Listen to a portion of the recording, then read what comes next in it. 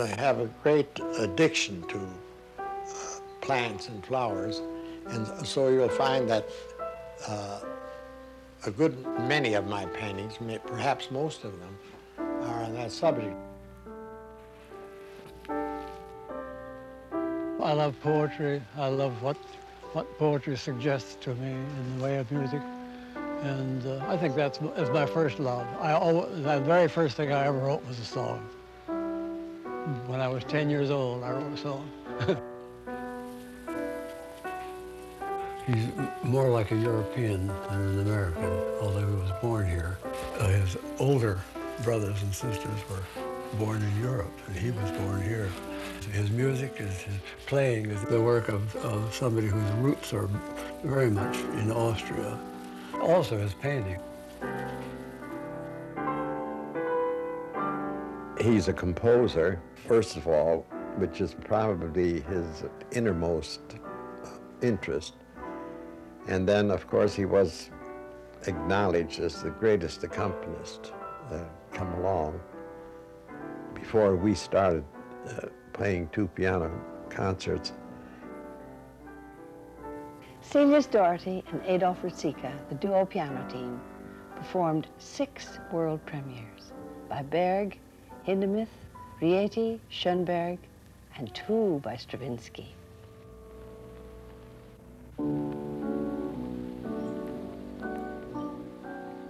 When we play, we don't say, now, we're going to do it this way. We have to follow this pattern. You come here and I come there. We don't plan it. We have a general idea how we're going to play, but when we get out to the other day, we're free. And we play the way we want. And we can adjust. We know each other so well, we can adjust to each other all the time. And we never play it exactly the same. I think that characteristic goes with our playing, with his painting, with my writing.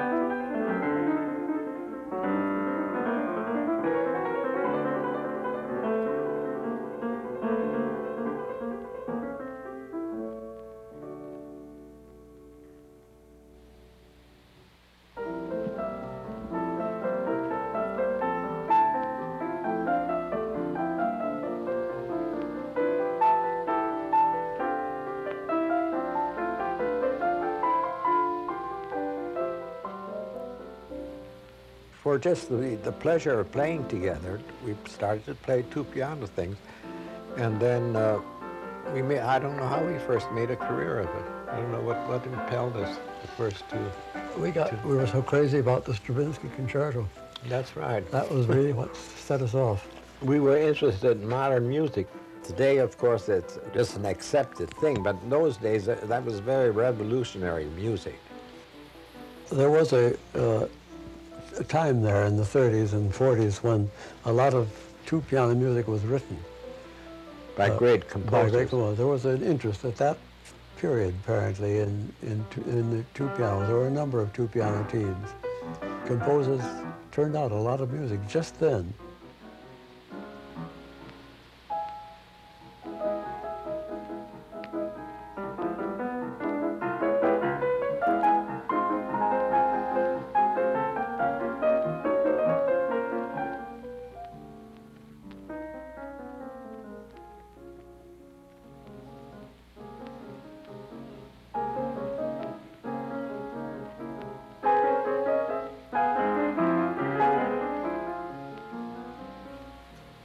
We studied piano at the Juilliard and knew the piano literature and thought we had something to say with it, and we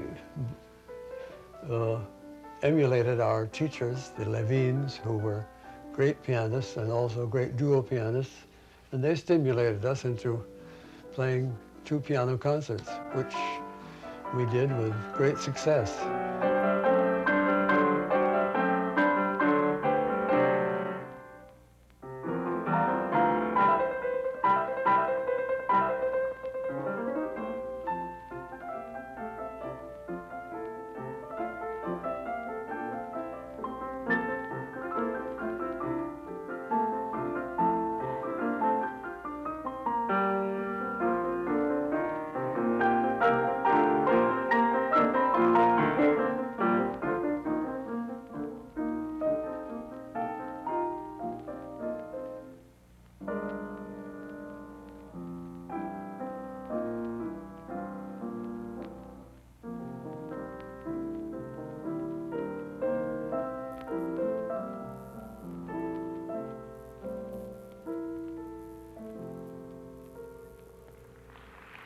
Dougherty and Ruzicka duo gives superb performance.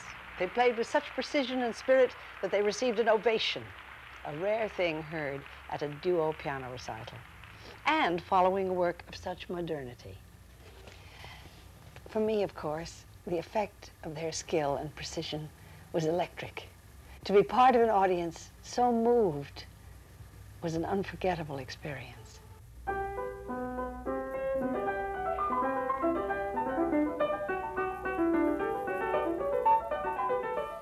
We were greatly influenced by Toscanini, the great conductor. I mean, there was nothing like that ever. We were terribly under his spell, and one of his great attributes was this terrific life that he had, terrific, feverish thing that came across. That great verve that he had was, we feel that we want to put into music.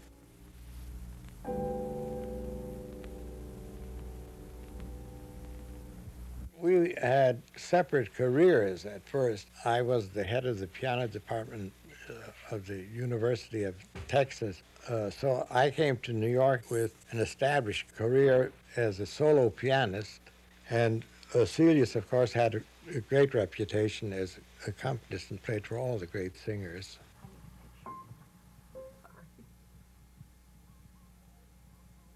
Sound the flute, now it's mute.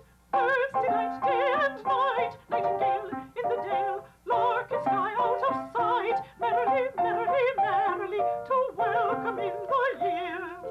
Little boy, full of joy, little girl, sweet and small, cactus crow, so do you. Merry voice, infant noise, merrily, merrily, merrily, to welcome in the year. Little lamb, here I am, come and lick my white neck. Let me pull your soft wool, let me kiss your soft face. Merrily, merrily, merrily, we welcome in the year. My early days in Minnesota were filled with music. Everyone practiced or played some instrument.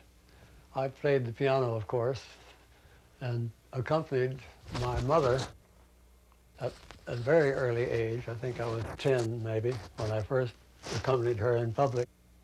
But I learned to love the voice from that moment and to love the art of accompanying.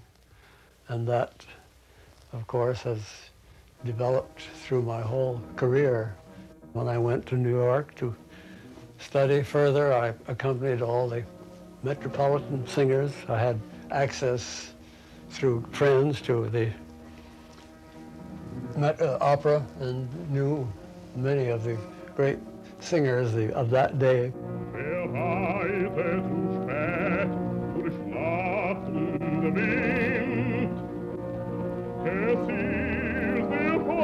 Mit seinem Kind, hat den Knaben wohl in dem Arm, fasst ihn sicher, hält ihn warm. He was greatly attracted to the singers he played for. He played for all the great singers, like this Eva Gautier was a great influence in his life. And Pavla Frisch. She had a very great interpretive ability. She influenced me in the writing of dramatic stuff. A song like The Quay, for instance. The Quay is a beautiful poem taken from a collection of ancient Chinese poetry, translated by the English scholar Helen Waddell. I was attracted to it in the first place because of its tragic story, the story of a woman's first love and her betrayal, but also by the quality of extraordinary understatement by which the tragic story is told. The phrases, each phrase of the story is told with the utmost simplicity and without any comment, as if the woman no longer had any feelings. I chose a simple folk-like theme to indicate something of the oriental character of the poem, but also to tell it, express it also in my own way.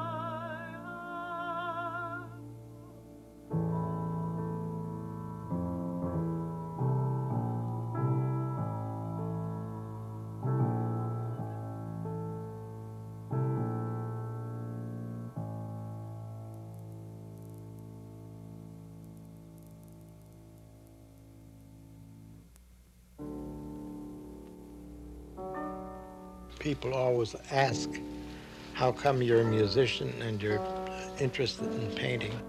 I inherited my interest and whatever ability I have in both arts from my father, who was very musical, and also he was a very good draftsman. I'm not stimulated by music in my painting at all. I'm stimulated by the medium, principally. And although I've painted many still lifes of flowers, I rarely use a flower as a starting point. I do it from my emotional reaction to flower.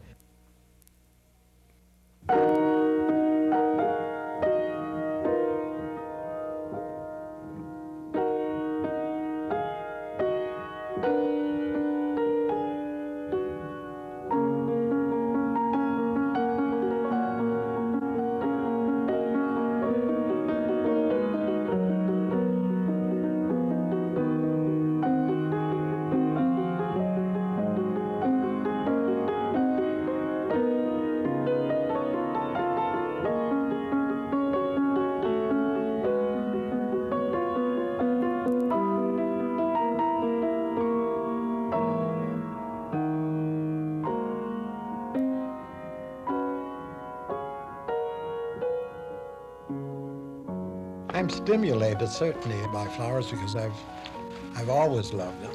I remember as a boy when I was a very little chap, maybe 5 years old, I loved flowers passionately. And we had a beautiful park. This was in Chicago, Lincoln Park. And I couldn't resist picking them. And of course, my mother forbade me and didn't know about it. But I'd pick these flowers and stick them in my waist blouse. And one day, a policeman saw what I was doing and confronted me. I was just not more than 5 years old. And of course, he just scared the hell out of me. And he made me take all those flowers and throw them away. I hadn't thought of it until this minute. There must have been something there that finally did flower into my paintings. And I still have the passion for flowers, and of course we raise a great many here.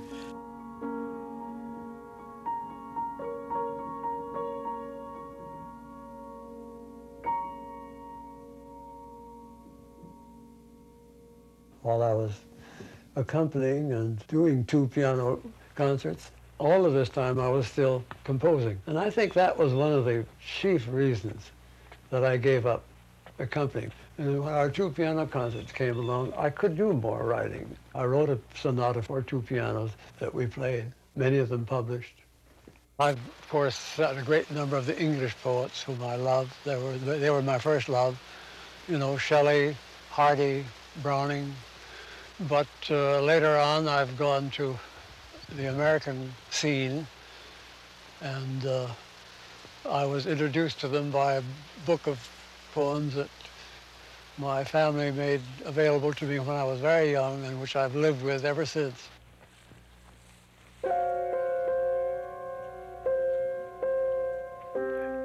The dragonfly hangs like a blue thread loosened from the sky.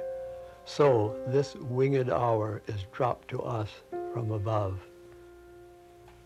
Oh, clasp we to our hearts this close companioned, inarticulate hour, when twofold silence was the song of love.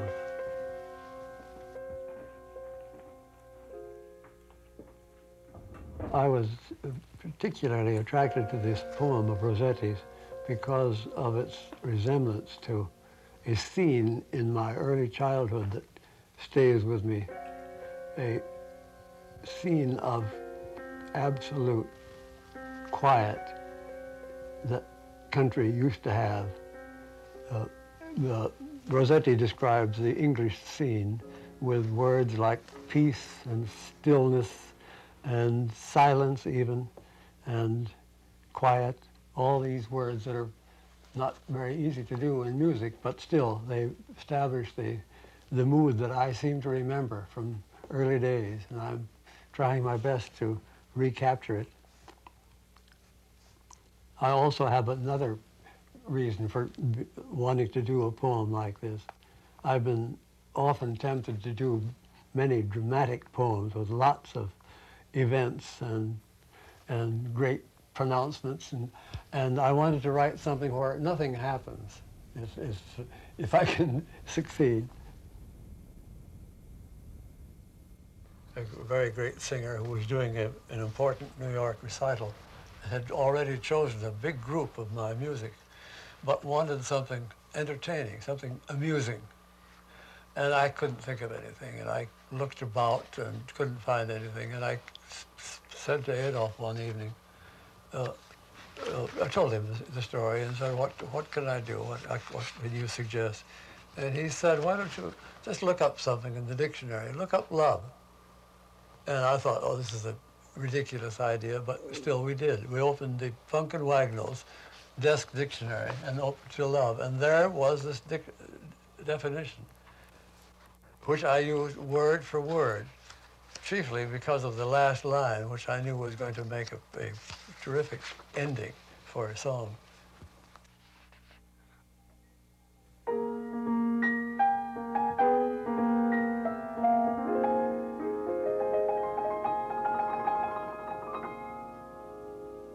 Love, a strong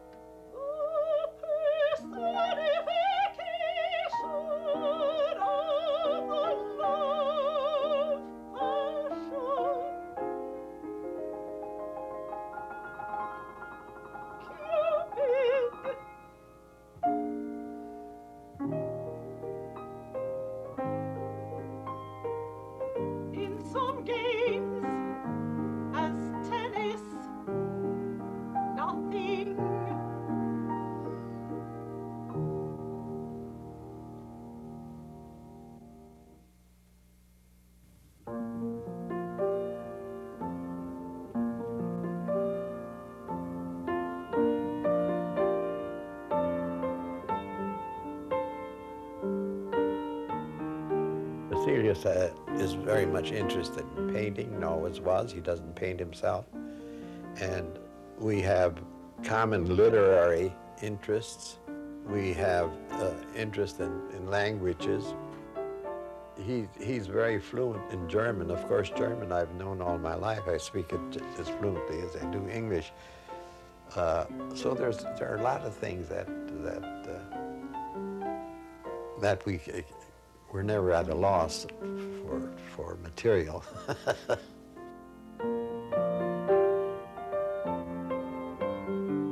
We've been sympathetic since we were students. We've been lucky. We've been lucky because we're interested in the same kinds of music, first of all, and we've had the same kind of training and same kind of training, and we like one another too. We feel alike about. We admire the same music and the same composers and the same performers. Don't we? Well, I think we agree very much about all the music we hear. Or people. Or people also.